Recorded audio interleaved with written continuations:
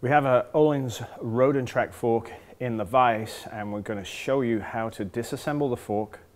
Make sure you drain all the oil properly. Remove the fork seal and dust cover, and then go ahead, reinstall new fork oil seal, new fork dust cover, reset the oil level correctly, and then reassemble the fork. So this will be kind of a halfway tear down because we're not going to pull the cartridge out and check all the valving and go that deep into this particular fork. So with an Ohlins fork, before you do anything else, you have to make sure that all the preload is removed from the fork itself. So it's very important that you not only remove it all, but you also count where you're at.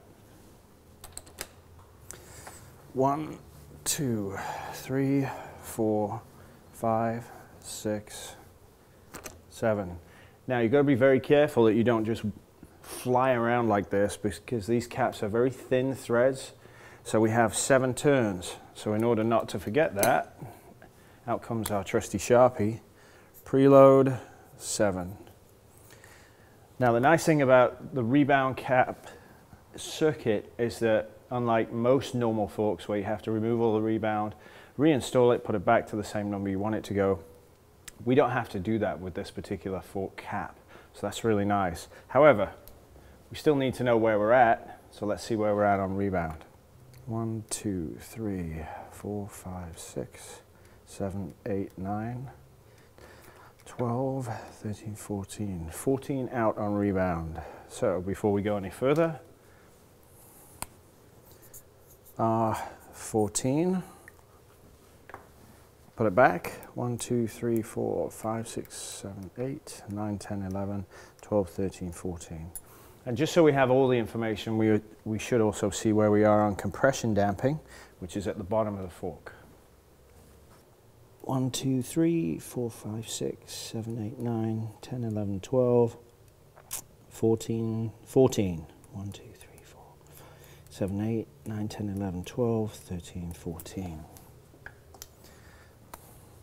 C 14. Now we have a permanent record on the fork of exactly where the settings were when we started, so that these forks can go back to the owner with exactly the same settings as they came in with. Don't worry about the Sharpie, some parts cleaner will take that right off, and it won't hurt the anodization either, so no big fuss there. Now special tools are required for these fork caps simply because instead of being able to use a regular wrench, the wrench only works on the preload adjuster. The cap itself has basically cores drilled into it, so you need a specialty tool. It's required. Now Ohlins makes it, you can get other tools elsewhere. We have a kind of a universal tool that has pins on it. This will open and close to various diameters, so it makes it very usable for multiple different applications, not just Ohlins.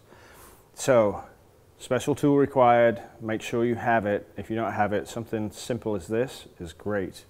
So the pins sit in the holes, obviously 180 degrees apart so you have good leverage. Our Motion Pro vise is nice and snug, but not over tight.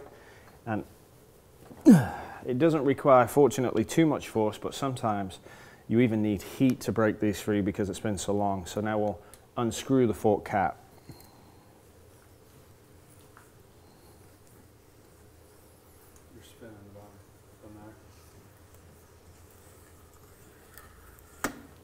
And you'll hear it click, and the cap sit down again, so that's disengaged from the threads. So at this point we're done with a special tool. Go ahead and sit it up, position it in the vise to expose our internals. Now this is where it gets messy and dirty and filthy. What you can see is the fork spring on the outside, then a spacer which sits on top, and then the cap and spacer. In between, you can see a rod. That's the rebound rod, which is actually this filthy white plastic thing here that's covered with metal debris. So the rod attaches to the cap, and that's what keeps the whole assembly at the top of the fork together. We have to get in here with a wrench. And with these forks, this is very physical labor. Make no mistake about it, you need a lot of hand strength, and you need quite a bit of arm strength, just because of the stress you're going to use to pull it all apart. So we need a 17mm wrench, and what you're going to have to do is grab the spring and spacer, pull the cap up, and sit the wrench on the nut. Sounds pretty simple, and when I do it, it'll look pretty easy.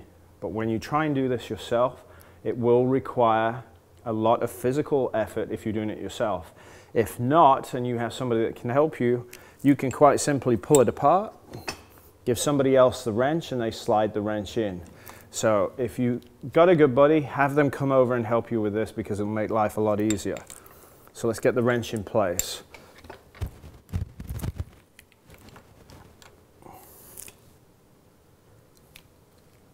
Now we need to remove the fork cap from the assembly. So with our 17mm wrench in place holding the jam nut, that's what it's called, we need to go ahead and remove the cap away. So make sure the fork's snug, turn away from each other. Now the cap is loose, so let's go ahead and remove the ratchet and take off the cap. Set that aside. Now we need to pull out the rebound rod, and we'll stick that in the sink to drain. Now you can see a ton of metal debris on the bottom of that, which is not good.